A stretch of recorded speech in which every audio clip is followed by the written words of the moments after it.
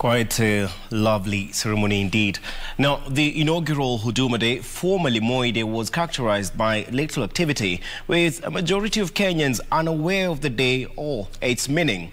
There were low-key celebrations across counties and recreational parks remaining largely deserted. Our reporter Timothy Kipnusu brings us details of the little festivities in the wake of the pandemic and the lack of awareness among Kenyans on the significance of the public holiday. The promulgation of the Constitution in 2010 effectively ended the celebration of Moi Day as a public holiday.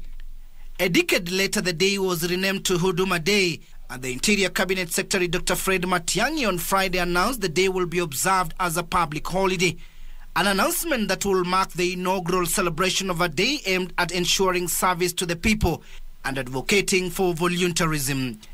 But how many Kenyans are aware of this shift? We sought to find out. Nisikuwa najua kama leo ilikuwa Huduma Day, I just thought ni ile tu holiday ya kawaida. So ile kitu naweza sema, mi sioni our government ikideliver the Huduma, the Huduma services are not delivered the way they are supposed to be delivered to the common mwananchi. A walk through the streets of Nairobi will further reveal it was business as usual, with many unaware of the day and its significance. A majority of those we spoke to said there was little to celebrate, decrying the high cost of living, unemployment, the burden of the pandemic, and what they said was poor service delivery. Huduma yenye iko mingi inaelekeza kwa watu walio juu. Watu walio chini hawapati huduma sana. Kiangalia saa hii kama Uhuru Park, vijana wenye masafara ni wengi bado hawajapata ID. So NOS hata wakishirikiana nao vijana kufanya kazi, cleaning na nini na kuclean town, unakuta wale vijana percentage kubwa hapa Nairobi hawapati kazi.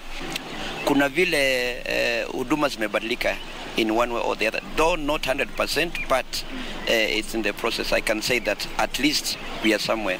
The Kenya Hospices and Palliative Care Association urging the government to dedicate the day to help families facing challenges associated with life-threatening diseases such as cancer.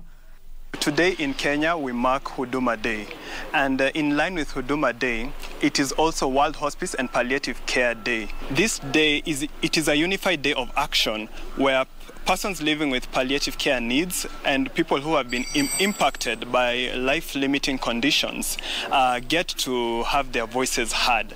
They get to air out their voices. And our theme for 2020 is My Care, My Comfort.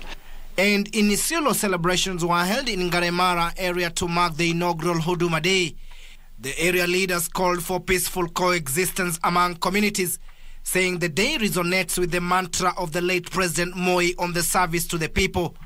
Lakini pia tumesema wanasiasa wadumishe amani, umoja na upendo kama vile mzee Moi alikuwa anatuelezea. Kwa hivyo leo ni siku ya upendo na amani na ya huduma kwa wananchi, na pia tumeleta chakula kidogo tushare na wananchi wa Isiolo. Moi alikuwa mfanyakazi hodari. Yeye alikuwa mfanyakazi number 1. Sentiments that were repeated across counties during Huduma Day celebrations, with calls for unity and cohesion.